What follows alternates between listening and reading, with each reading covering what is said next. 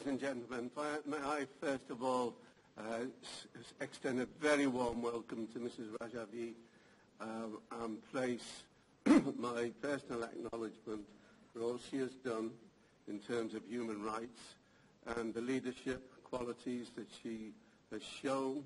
I think it's a great credit to her and a great credit to her country. You are constantly in our thoughts and in our prayers, and as indeed are all the people, particularly those in Ashraf. I had a prepared speech, but already much of what was contained in that has been uttered.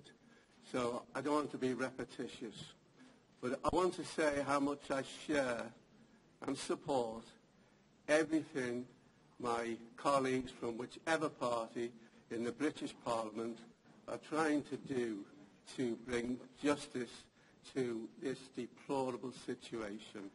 I get visibly moved every time I hear of all the various incidents and tragedies that take place.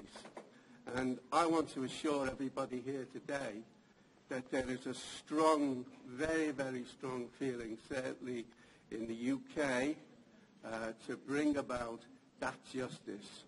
But having said that, of course, I've got to acknowledge, and I wouldn't be true if I did not acknowledge, that we have not done enough in the past. So all I want to do today is to give my personal commitment, along with those of my colleagues, Brian Binley, Alan Neil.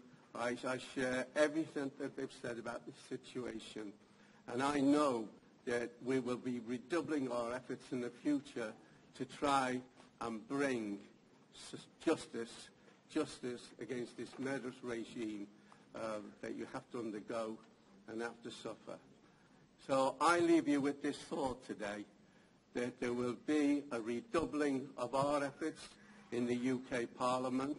I give you my personal assurance that efforts will be redoubled here in the Council of Europe, and together, irrespective of what our backgrounds are, we have a right in humanitarian terms to bring about justice to our fellow men, to those who have suffered, to the families that have suffered.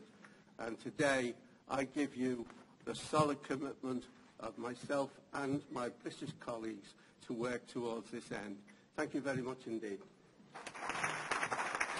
Madame la Présidente, mes chers amis iraniens, Mesdames, Messieurs, les condamnations sont venues de toutes parts, mais où sont les actes?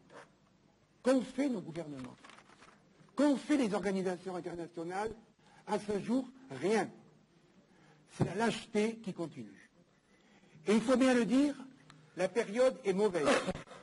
Elle est mauvaise pourquoi? Parce que l'Iran, encore une fois, joue le miroir aux alouettes. Et malheureusement, et j'ai honte pour mon pays, les alouettes françaises et américaines ont l'air de se faire prendre, encore une fois, à ce miroir. Or, les mêmes causes produiront les mêmes effets. C'est-à-dire que rien ne changera en Iran. Le président de la République n'a aucun pouvoir. Simplement, il est chargé de faire bonne figure auprès de l'ONU, auprès des démocraties occidentales, pour demander la levée des sanctions économiques qui frappent ce pays. Car la situation économique et sociale en Iran est dramatique, on le sait. Il y a des révoltes, il y a des mouvements, il y a des soulèvements. C'est mauvais pour le régime et donc il faut à tout prix que les sanctions soient levées. C'est là-dessus que nous devons agir.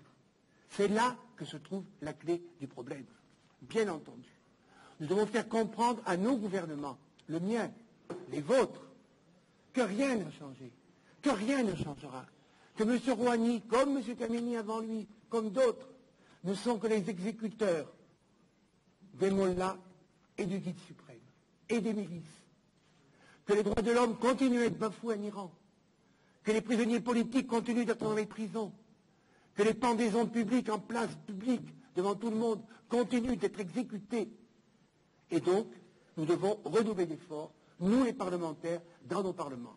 Vous savez, madame, dans le Parlement français, à l'Assemblée nationale, au Sénat, dans nos comités, nous essayons d'agir, nous redoublerons d'efforts pour que nos gouvernements adoptent une attitude plus réaliste vis-à-vis de la dictature iranienne et vis-à-vis du gouvernement irakien qui, en l'occurrence, constitue son bras armé. Merci.